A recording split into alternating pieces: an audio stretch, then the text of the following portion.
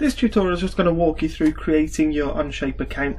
I'm using Google Chrome to access the OnShape account. You can use any web browser, but for me Google Chrome gives you easier access to change some of the settings if certain things go wrong. So into Google, I'm just going to type in OnShape. Of course you can type into the web bar, the address bar, onshape.com. That's fine as well. I'm just showing you an alternative way for accessing this as well. The top link is the one that you want, and then I'm going to go to sign in. Once I click on sign in, you can see that my account is already there, but for a student they might see don't have an account, and you're going to sign up there. And if this is just your first time using it, this is exactly how you do it as well. As you scroll down, you see you've got a number of options. OnShape Education is the one that we're looking at, so we're going to go ahead and click Education Account. Moving through here, you can see again loads and loads of options, and it's showing you through some simple tutorials of what you can do that are really useful in the long run. I'm going to create a free account, and this is where you just need to walk through all of your details. Students will need an email address, so the way that I use this is students use their school email address into that bar. So you type it in your name, and if you're under a certain age, you'll just need to get parental permission to sign up and use this. You'll notice as well there's a lot of American options. So for school, we're just using grade school in that one, and then you're putting if you're a student or an educator into these boxes, and you'll create an edu account. So if I just run through this as test,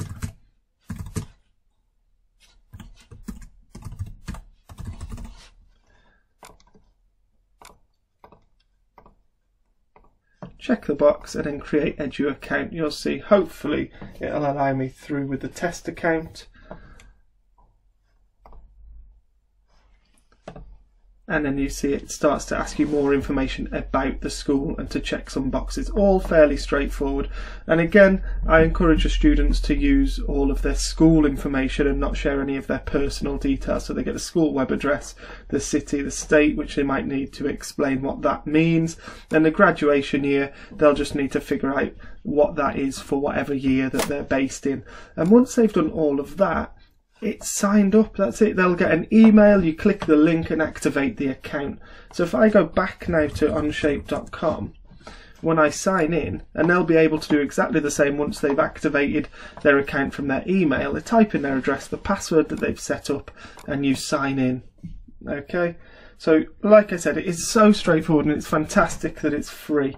So these options on the left here show that you can keep a nice easy track of all the work that you've done and that you've created. You can have different options here were shared with me. The beauty of this being online is that you can collaborate with students really well. They can share their work with you to have a look where they might have made a mistake, and you can really help them out.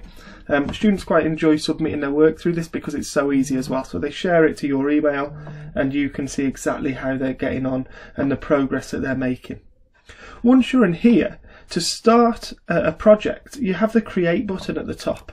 So you can create documents, folders, you can do all sorts, but most of the time you're just going to be creating a document. And when you've created that document, you can name it. I'll just call it test for now.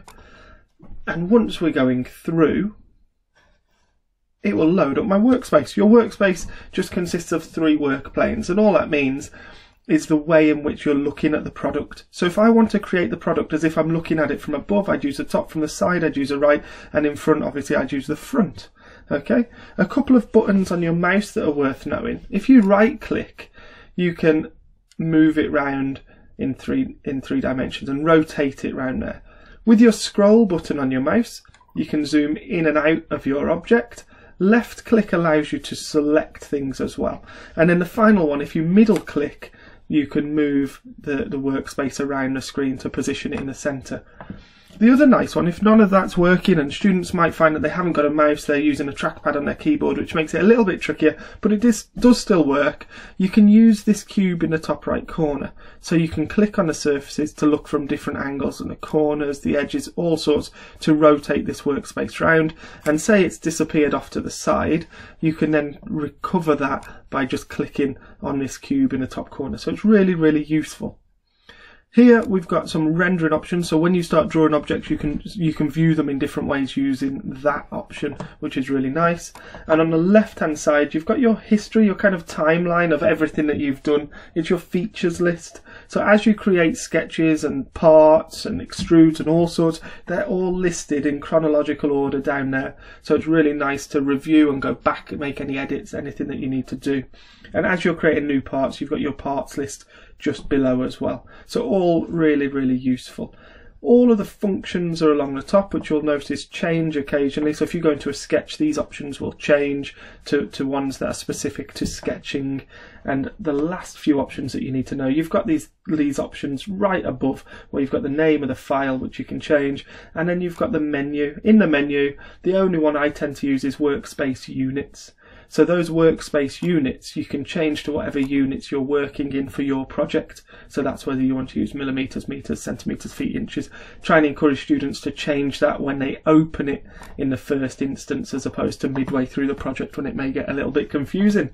Hopefully that's going to help you get started with your OnShape journey. Good luck.